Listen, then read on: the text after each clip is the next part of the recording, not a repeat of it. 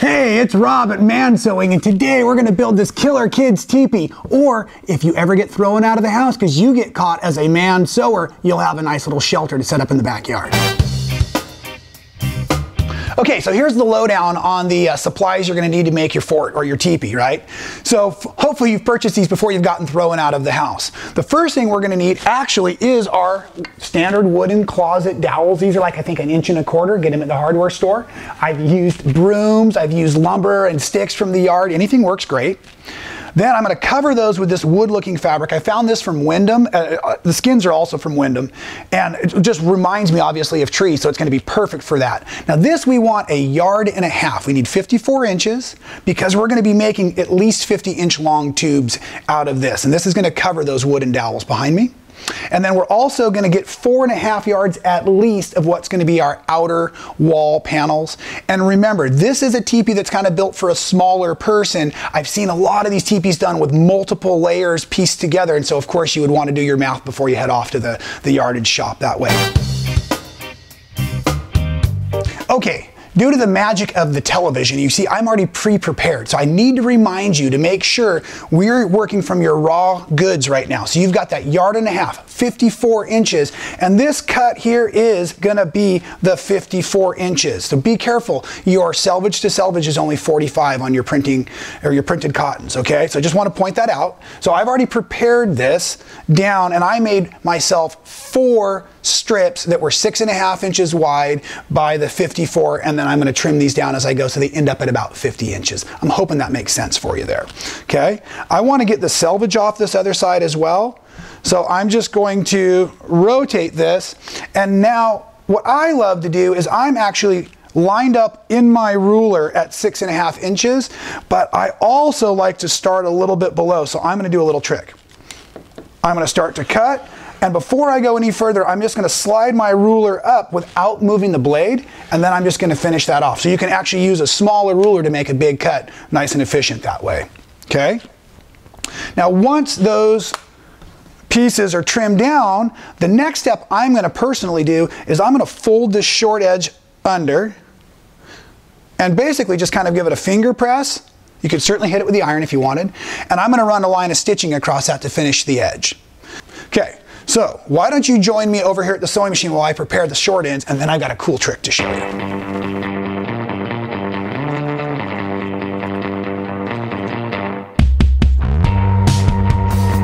Okay, now here comes the magic. How many of you hate turning tubes?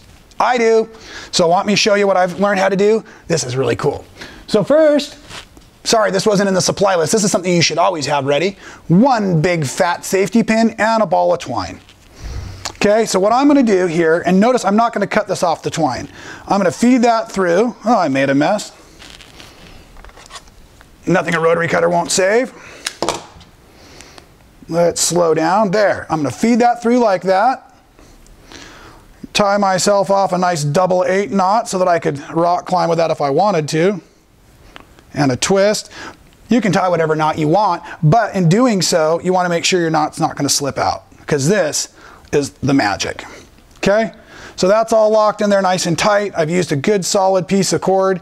Now I'm going to take this big safety pin and I'm going to pinch it right about here in the middle of my tube 2B, and I'm going to put it on the right side. And I'm going to kind of weave it through that fabric a little bit, because this is going to take a bit of torque at the end.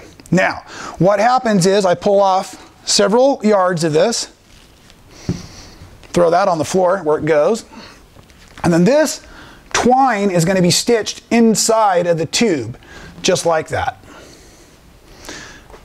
As I approach the sewing machine, I've got my fingers here on my left hand, kind of feeling where that cording is, or that thread is in there, because I don't want to stitch it into my seam allowance.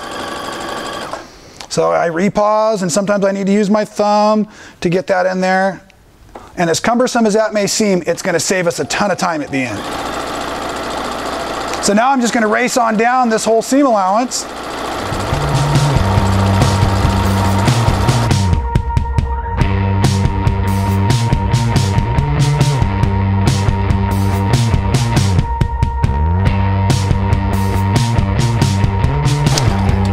so we're coming to the end, and hopefully due to the magic of camera here, you didn't have to sit through all of that. You just got a brief moment of it. But as I finish this off, I'm going to pull this out.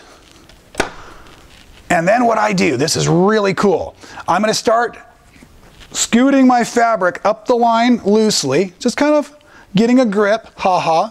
And then I take that big safety pin and I make sure it's making its way into the tube. Then, the first couple of inches, I kind of use my fingers to pinch where the tube isn't, and then voila, out comes my tube. Like, how fast and easy is that? I think that'd be a good slow motion segment. And then voila. So once that's done, I'm going to go ahead, remove the safety pin, and I'm going to make 4 of these. And then the next thing I'm also going to do is I'm going to go back in and I'm going to press those seams nice and flat. Okay, so I've got all 4 of my tubes already cut, stitched, pressed, turned right sides out. All that nonsense is behind us. So all 4 of these are going to set aside. But one of the things I found out, there's a bunch of different ways to construct these teepees and the different math. I followed some basic instructions I had seen and the numbers didn't quite jive. So this actually became my tape measure. So I'm going to keep this handy, but let me show you what I'm talking about a little bit more. Remember, we're going to be dealing with our 4.5 yard chunk of our skin or our wall panel fabric or whatever it is that you're using for those walls. And do be aware, the way I'm going to cut this, I'm technically using the top and the bottom, the top and the bottom. So this is not a great layout if you've got a directional print, right? If you've got a bunch of cute little characters all over your fabric that are facing right side up, you want a unidirect or multi-directional print for this. So real quick, here's your quick sketch. This is our fabric. From here to there is 45. Okay, and then what I ended up finding is a lot of the math at the base or the bottom of the wall is about 40 inches. Mine turned out to be 46, and at the top it's about 4 inches. So from here to here, we're going to say is roughly 4, and from here to here is about 46. Now, when I first started making those, I took my Sharpie out and I drew a line and I drew a line. The best recommendation I can make in the entire video here is to mark all of this first. You don't want to have any bad cuts during this section, okay? Next mark here, that would have been a 4. This one down here is going to be a 46. Just like that. And then this will be cut. Okay, and so on and so forth until we have 4 of those. Now, if you're really managing your fabric well, one of these sides over here, and when this gets cut off, one of these sides over here, those 2 partial panels could be used for your front door. I wasn't thinking that far ahead, so I made 4 of these big trapezoids and then I cut one in half. I'll be showing that in a few minutes to put in the door, but you technically could use your fall off to make your doors as well, especially if this is not a directional print. So now that I've shown you the quick sketch, let me go ahead and show it how it really works on fabric. So with that, I'm going to keep this real handy and I'm going to lay this out, and you're going to be able to see I've already made one of my cuts. So my angle right now is already really working well for me. But if I wasn't sure, this is what I did. I came over my 4 inches and I made a mark. Okay? At the bottom, I'm going to need to mark over, what are we doing, 46 inches. So from there to there, I come all the way out here and I make a 46-inch mark. Now, after doing several of these, I learned I could technically fold this at the center point and I could use this line to create this line over here. But until you figure that out, I'm going to show you the hard way. What I also found, having those tubes done first was critical because I was able to use my tube and lay it in here, and I brought it all the way up here to see that that point and that point are actually going to match up.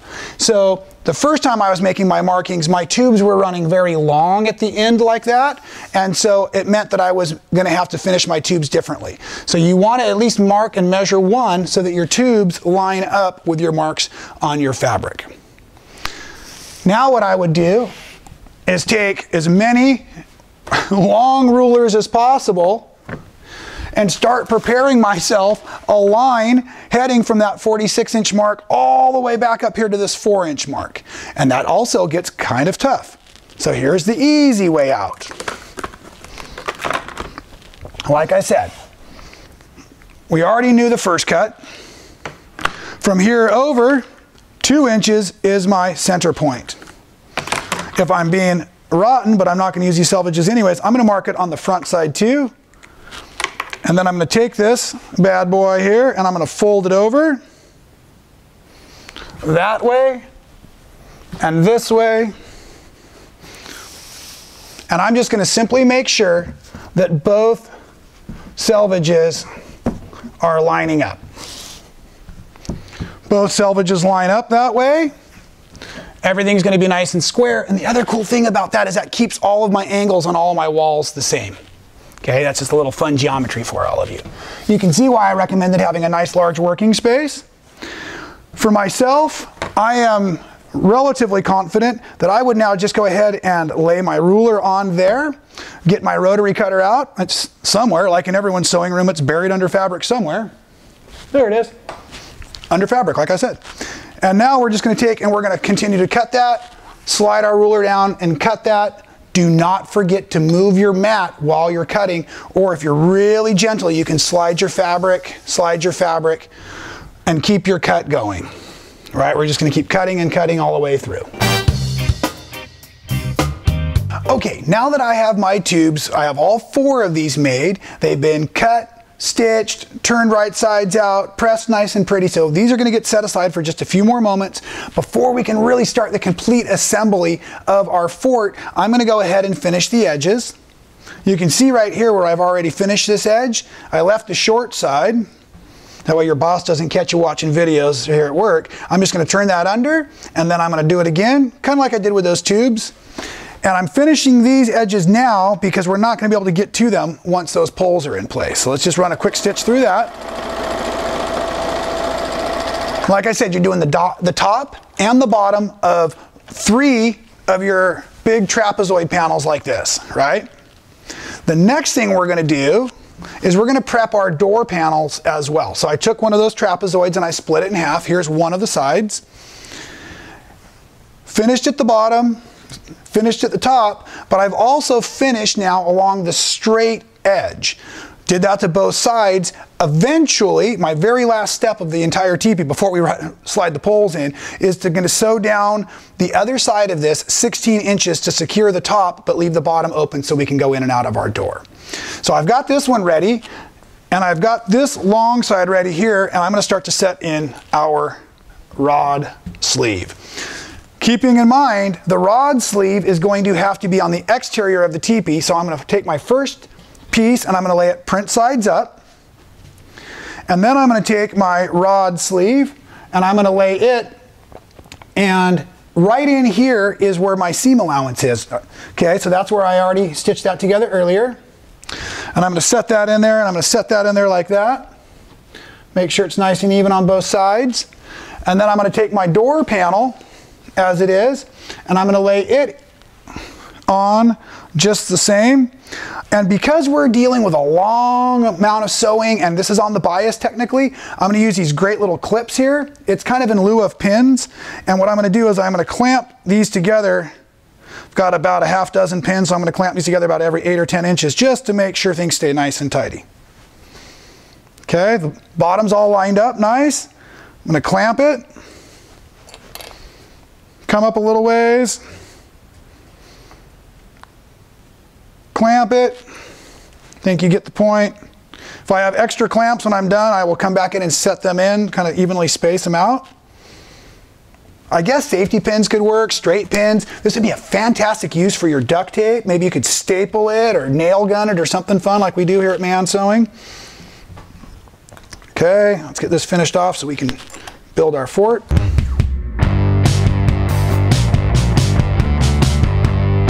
And done. Okay, so now I'm going to take my edges and I'm going to approach my sewing machine here. And I've got just a little bit of this extra tail kind of hanging off down here at the bottom. You'll see why, I hope, in a moment. Okay, and I'm going to begin stitching in, and then once I've got this locked down, I'm going needle down, and now I can pull that first clip. I'm just going to roll that through there.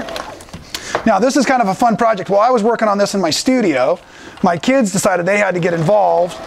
So they started preparing all of the things they were going to put in their fort. Now I've got a 9-year-old daughter and an 11-year-old son, and they were super excited about this. But the best part was, I think my son had gone off to play with some of his buddies when I finally finished it, and my daughter got to climb in, and she did all of her reading homework that night in her little fort by flashlight. So not only is this an awesome, awesome sewing project, but it's actually, the kids love these things.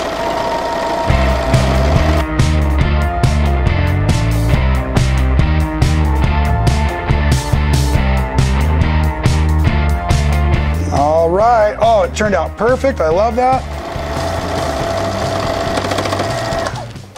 Okay. And so once that's done there, I'm going to bring it back over, open it up to check to make sure I have my tree on the outside of my teepee, or my skins there, right? And then what that's done is it's also given me just a little bit of length at the bottom end. So the top corner was what I was most concerned about lining up nicely. The bottom corner, I remember I went a little bit long, so that'll kind of fit into the ground. It'll look like the tree's coming out of the earth for you and whatnot. So once that is all done, we're going to go ahead and assemble the rest of the walls, put this back together. All right, so I just finished putting in the fourth pole. So I've got all my seams for the walls and the doors, and I just need to show you how I finished that door off itself. Okay, so earlier we mentioned that we have our seam allowances. So this is the actual door here, and then I've also stitched 16 inches worth knotted up here and knotted down at the bottom. So that's what's going to keep that door panel sliding open. Okay, there's a couple of other finishing ideas I had that were kind of an afterthought. I decided to use some of the scraps of my skin fabric to make door ties and the lashing for around the poles.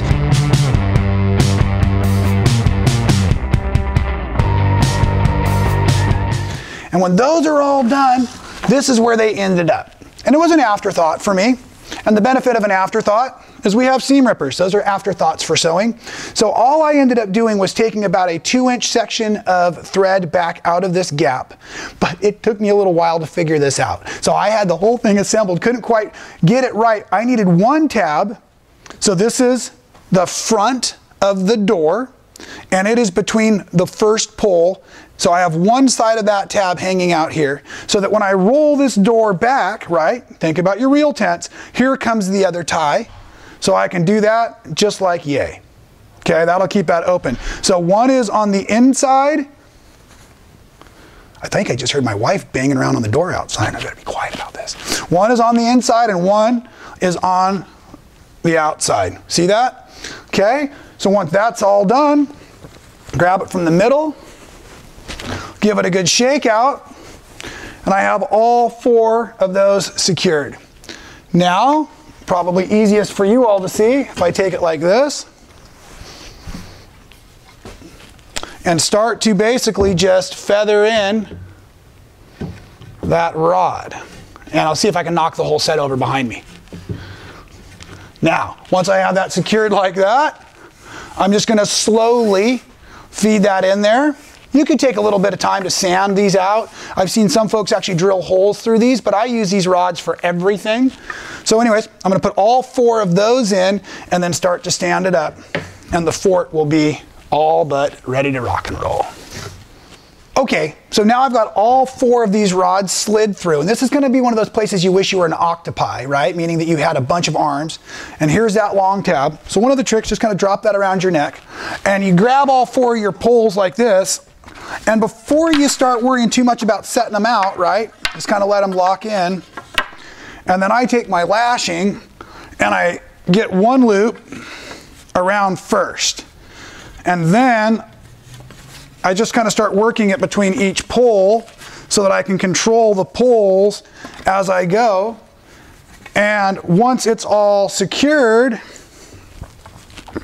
like yay, then I can start to set it all up and spread it all out. So that's the... Bob, are you sewing again? Hey, Hey, it's Rob, back from man sewing, and whew, that was a close one. My wife wasn't too heated about me sewing again. I don't think she really knew how much time I spent in the studio today.